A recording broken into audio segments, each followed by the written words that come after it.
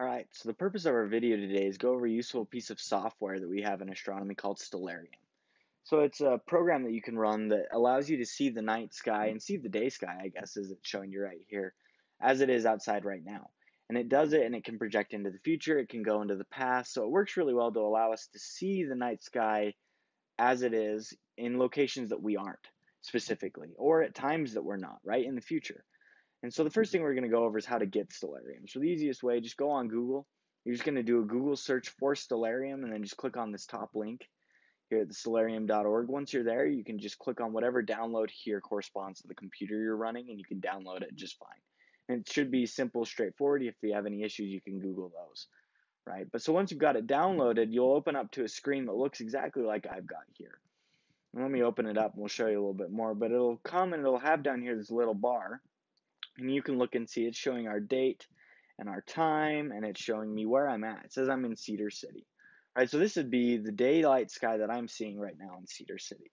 But one cool thing is I can just fast forward if I wanted to, and I can see the night sky in Cedar City at a different time, different date, maybe even if I wanted.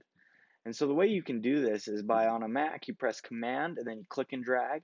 On a PC, it'll be Control, click, drag. So it's the exact same concept. It allows you to go forward or go backward in time, however you want to work that, right? So it allows you to see the night sky so you could pick the stars that you'd want to observe. But the first issue we have is that I'm in Cedar City. Telescope's located in Baker, Nevada. So the easiest way to change this is I'll come over here to my location window, click on this, and I can actually search for any place that I want in here. It has some presets, but you can also create your own. So I've created a Baker, Nevada location. And you can see as I click on it, it switches me over to there, but you probably won't have that as an option. So the easiest way to do that is this box down here.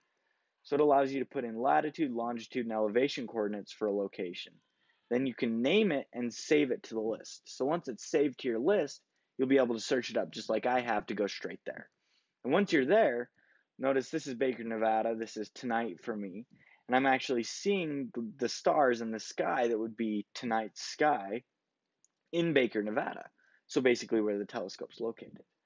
And so and the easiest way to get those latitude and longitude coordinates for Baker, Nevada is once again just to Google them. So I just Googled Nevada, I clicked on the top link and this came up and it gives me the latitude and longitude and I can put it right in. So that's not super hard to do. Just make sure you do that, add it, and make sure that when you're in Stellarium for observations, you're in Baker, Nevada. And so one thing I want to go over is that you can see the night sky, but you don't know what stars you're seeing really, because you can't tell what the coordinates are. So the easiest way to fix that is you come down here and you're going to click on the equatorial grid.